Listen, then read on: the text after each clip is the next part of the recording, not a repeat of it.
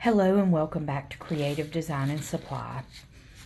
I want to go ahead, and I realized I have never made a video of just applying epoxy. So I did a flood coat on this one, but it has cellophane on it. And in the prior video, I showed you where if you have a lip of it with the chemical reaction, it lifts up. So let's see if I can roll it sideways and see. You can see like little bumps to where it lifted up. Now I sanded down the rough spots. I didn't have to sand down this side. I am going to be using a fast set epoxy. But after you sand, you can't really see, but there's a little bit of a white residue. Let's see, right there. And you want to wipe it off with alcohol after you sand it down. And I like to use a little spray bottle. And you'll see it get really glossy white. And then it'll fade back. Alright, I like to do this after I sand. Alright.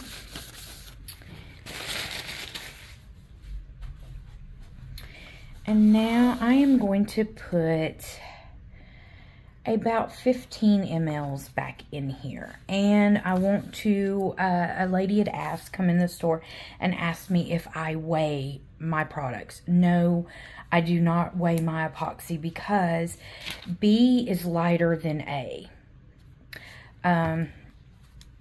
So you just want to make sure that you're level whenever you are using these.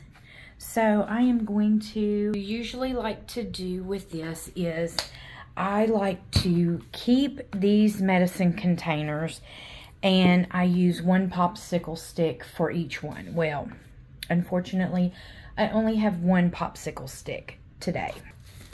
So I'm going to go ahead and do the mixing and everything. There are a lot of beginners that are doing this.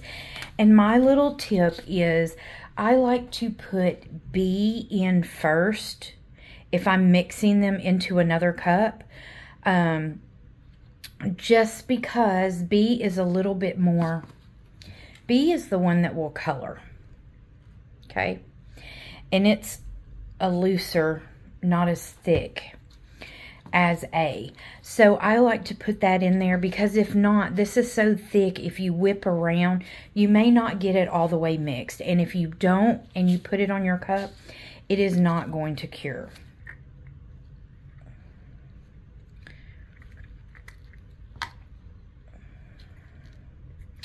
And be mindful if you are wiping it off on the sides, you want to make sure that you get all of it that you can out of it. That way it is an equal part mix. And any epoxy, does not matter what you have, you need to at least mix it for about 2 minutes. Alright? And so I like to get that side on my cup so that way it's going down. And you will see how it will turn milky white. Some epoxies will turn clear once the reaction is done. This epoxy does not. This epoxy will be white and creamy with a lot of bubbles. Don't worry about the bubbles because I will pop those with a torch. Some people like to spray alcohol on them. I have just been popping mine with torches lately, and because the heat will move it and move those bubbles up, as to where you may have some bubbles up underneath that do not move once you spray that alcohol on there. And I have found that if you do a spray on a thicker coat, you will find that the bubbles will not move. And if you do it on a fast set, sometimes you'll get pits to where, I don't know if it's the epoxy that repels from it, or if the fast set, because there are a few out there that I've found in 30 minutes, they have begun to where you can touch them. So I try not to do that, and I will do the torch method. You can use a epoxy mixer if you would like. Now, some epoxies you will mix and you'll see this reaction, and you keep mixing until it is clear. This epoxy is not like that. All right, it is a fast set.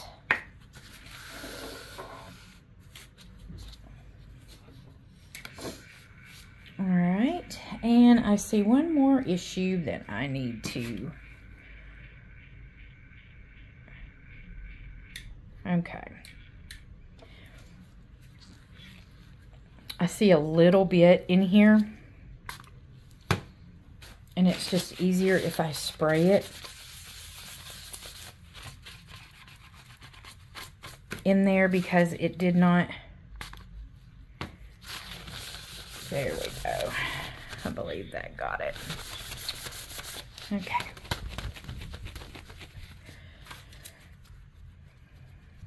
That air dried to make sure that I don't have any epoxy in there, because we don't, alcohol. All right. Okay, so this is going to be milky, and that's just the way that this epoxy works. And I like to have it rolled this way because I like to, let's see if I can, I'm gonna have to tilt it just a little bit.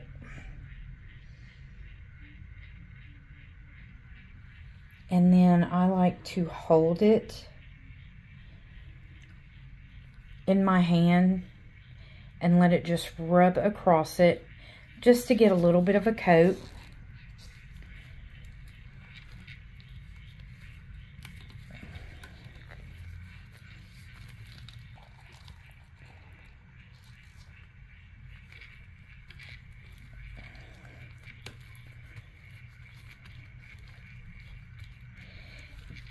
And my last thing that I do is do my bottom, and I will go back over it one more time and push it up and push it down. But once I'm finished with this cup and I'm happy with it, I take my finger and I just slightly rub the bottom. That way I don't have any drips. All right. So I'm going to go over it one more time. See where that's milky?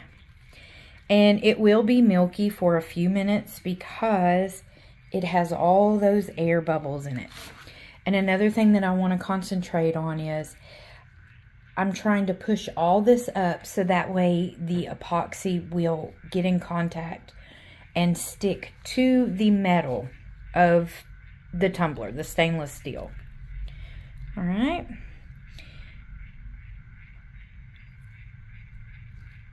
I like to take, it's just a little torch, and I'll go around it one time. And the key to this is I like to concentrate on something. So see either the nut or the bolt. And then that way I know I've went around it one time.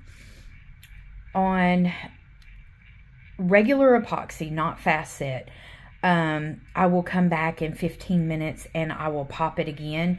But with a fast set, you don't want to do that, because then you are just going to, there's parts that are already starting to cure, and if you heat it up, you may get bumps and ridges in there.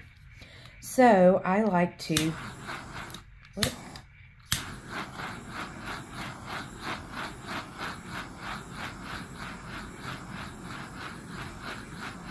and this is going to help This is going to help pop those bubbles, and it's going to help level that out. But you need to do that in the first few minutes of, especially if you're dealing with a facet. All right, if you have any questions or comments, please comment below, and I would be glad to answer any questions that you have. All right, I hope this helps someone. Thanks. Have a great day.